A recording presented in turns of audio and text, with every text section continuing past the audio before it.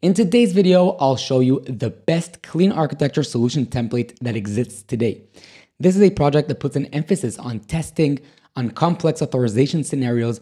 We'll go over it, and by the end of this video, you'll not only be familiar with the template, you'll know how to use it, but you'll also know how to take it and make it your own and use it for your own projects. Now, before we jump in, I do want to announce my brand new course, Deep Dive into Clean Architecture in .NET. Over here, we dive into some very interesting topics like eventual consistency, domain events, testing in clean architecture. We also go ahead and implement some complex authorization scenarios and many other topics that you really must know if you want to build production-ready applications following clean architecture. And if you want to get a good deal on it, then you can go ahead to the bundles tab. And over here, it's on a 20% discount in the bundles. And the only way to receive another discount on the bundle is Nick was pretty generous to give me another 5% off if you use the promo code GitHub. So I'll put the link in the description. If you want to learn more, then make sure to check that out. Now let's jump into the template. Okay, so here's the project on GitHub. I'll put the link in the description as well, so you can go and smash the star button. So looking at the table of content, then you can see over here we have the domain overview and the use cases. So going to the domain overview, we can see that this project is a simple reminder application. It allows users to create and manage their reminders. Okay, so basically if we have over here the user and over here we have the backend service, then as you would expect, the user can go ahead and create a reminder that will be stored in the backend service. And then the user can go ahead and fetch the reminders, list the reminders, etc. Now, each one of the reminders also has a due date. So when the reminder is due, then the user should be notified that the reminder is due. So there's also an option to send emails when reminders are due. So basically the reminder is due, then no problem. We send an email to the user telling them that these reminders are due. Now, just to make it a bit more interesting, then there's also the subscriptions. So there are two types of subscriptions. If you want to create a reminder, you need to have either a basic subscription or a pro subscription, where the difference is a basic subscription allows you to create 3 daily reminders. So you can create only 3 per day. But if you have the pro subscription, then you can go ahead and create as many daily reminders as you want. Okay, now to get started, then there are 2 options. You can either install the template and create a new project based on this template, or you can go ahead and clone the source code, which will give you the source code that we're looking at now. Then we can go ahead and run the project simply by saying .NET run and specifying the API project. So this sits under source and then API. So running this will build and run the application. And you can see that's running over here on port 5001. Then over here, we have all the requests sitting inside a folder called requests. So we can go to the subscriptions. And if we want to create a new subscription, then we have this create subscription.http file. HTTP files are a standard way to define HTTP requests. And in most IDEs, you can use the definition of an HTTP file to go ahead and send a request. So as you can see over here, we have this send request button that I can click, which will send the request to the service. Now, if you're opening this in Visual Studio Code and you don't have this, then you want to head over to the extensions tab over here and search for REST client and download this one over here, which will give you the option to send requests from Visual Studio Code. Okay, so that is HTTP files. Now, looking at the actual request, so we can see we're making a post request to the following endpoint. So we have users/user ID and subscriptions, where we're creating a new subscription for this specific user. Now, I want you to notice, other than the request content, which contains the details about the user and the subscription type that we want to create, we also have the following authorization header, where we need to specify some bearer token, which means that before we can go ahead and make this request, we need to go ahead and generate a token. So for this, we have the generate token endpoint, which allows us to go ahead and generate a token based on the permissions and roles that we want. So over here, we can see that we can specify some user ID, first name, last name, and email. And then we can specify the various permissions that we want this token to have and the various roles. Now we know that our host is running on 5001, so we can go ahead and replace the host over here with localhost and then 5000 and 1, like so. And we can go ahead and make a request, and this generates the token corresponding to the details that we provided. Now, the reason why this is how we're generating a token, and there aren't endpoints to create users, register users, etc., is because most production applications today don't contain in the same project the identity provider. What most projects have is they have the backend service, and then they have an external identity provider. So over here we have the external identity provider. And then when a user wants to go ahead and make a request, then they call the external identity provider, specify the details that they need to authenticate against the external identity provider. Then the identity provider will return a token, and then the user can go ahead and call the backend service. Now, because we don't have this external identity provider, plus if we did have, then we would have some pre-configured permissions and roles. Over here, we have the option to play with the permissions and roles that we want to make sure that the authorization scenarios that we want work as we expect. Okay, so this is for testing purposes, and what this endpoint comes to replace is this block over here of the external identity provider. Okay, so now that we have a token, then we can go ahead and copy this token and use it to create a subscription. So again, looking at what we have users / the user ID / subscriptions. So over here, we see we get 201 created with the location header.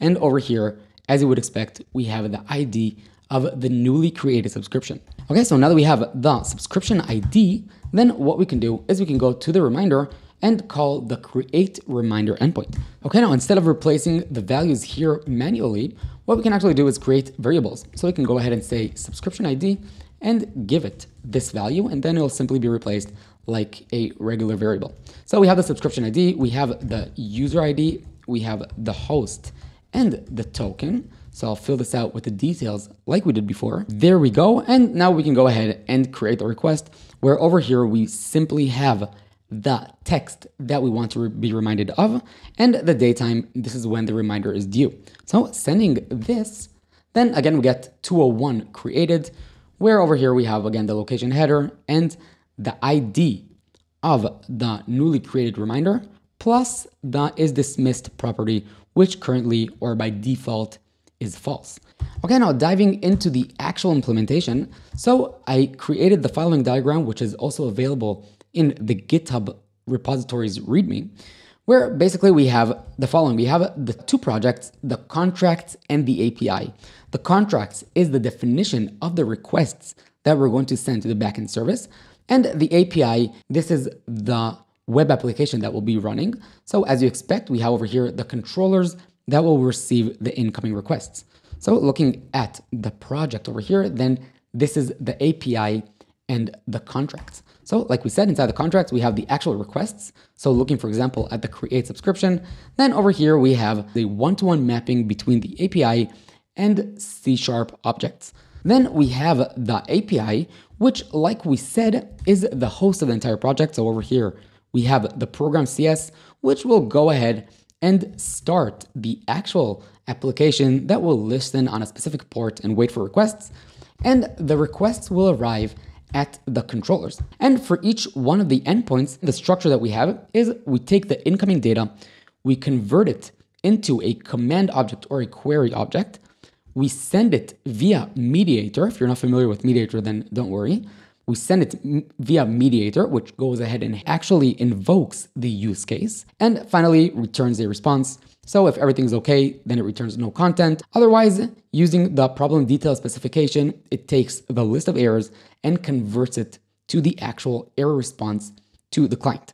Okay, so we saw how we have the first step where we take the data, we receive it in the controller, we go ahead and map it to a command or a query, we go ahead and send that, now we'll see, to the application layer. And then on the way back, then we receive the result and we return either okay or no content or something from the 200 family. Otherwise, we return the corresponding error to tell the user what went wrong. Now, internally, the mediator contains a mapping between each one of the commands or queries to the corresponding handler that will be invoked when the mediator receives this command or query. So we created the create subscription command, we send it to the mediator. The mediator is responsible to invoke the create subscription command handler in the application layer. So again, all the mediator is a component that receives one of these commands or queries, and it goes ahead and invokes the corresponding logic in the application layer. Okay, so taking a broader look at the application layer, then over here we have all the use cases or features in our application. So for example, when we want to go ahead and create a new subscription, then over here we'll probably create a new subscription object and store it to the database. So going back to the project, what we have is the following. So we looked at the API and the contracts. Now we're looking at the application project, which corresponds to the application layer. And over here, we have a separation per feature. So we see we have the subscriptions folder that inside here has the commands and the queries. We're looking specifically at the create subscription command. And over here, we have the create subscription command handler, which is the logic that will be invoked when the mediator receives the create subscription command. Okay, now the next thing I want you to notice is the following. So we have over here the various interfaces for interacting with the database, all the external dependencies, the infrastructure concerns that are abstracted away to the infrastructure layer are sitting over here. But we also have the following folder called security. Over here, we have all these various things like roles, policies, permissions, etc. And this corresponds to the following attribute. So to create a subscription, you need to have the following. You need to have both the create subscription permission, and also you need to pass the following policy called self or admin. Each one of the commands or queries has the permissions and policies that are needed to take that action. So for example, when you want to go ahead and fetch a subscription, then over here as well, you have the permission, which in this case is get subscription. So you need to have both the get subscription permission, and you also need to pass the self or admin policy. Okay, in the domain layer, then we have the actual domain object. So the reminder domain object, the user domain object, the subscription domain object, and all the various business rules are also encapsulated in the domain layer. So for example, looking at the user domain object, then we can see that we have the following logic. When we want to go ahead and set a reminder, then we're protecting the invariants, the business rules, by saying, wait, was the subscription canceled? If yes, then the subscription doesn't exist anymore. If the user reached their daily reminder limit, then you get some descriptive error that tells you that you can't create more reminders. And if everything is okay, then we go ahead and we increment the event count and we return success. Okay, finally, in the infrastructure layer, over here, I want us to focus on a few things. The first one is that we have the underlying repository implementation in the infrastructure layer. So looking at the users repository, then we can see we have the users repository that uses the DB context under the hood to go ahead and manipulate the database. And alongside that, we have all the various identity and authorization concerns over here as well. Then we also have various things of dependency injection and eventual consistency that are out of scope for this video, but you can take a look at the source code and of course check out my courses if you want to learn more about that. Now, because we didn't cover everything, I want you to notice that over here on the GitHub repository, we have a pretty extensive documentation where we dive into authorization, testing, fun features like the eventual consistency or the background service for sending emails. So if you are interested about any of that, then make sure to check out the source code over here, read the documentation. And of course, if you have any suggestions or questions, then you can go ahead, feel free and open an issue over here. I'm reminding you again that my extensive course covers everything in this project and much, much more, because we take a much more complex system and we build it out from scratch. So I encourage you to check it out if you want to build production-ready, resilient projects following clean architecture. So that's it for this video. I hope you enjoyed it and you learned something new. Make sure to smash the like button, smash the subscribe button, and I'll see you in the next one.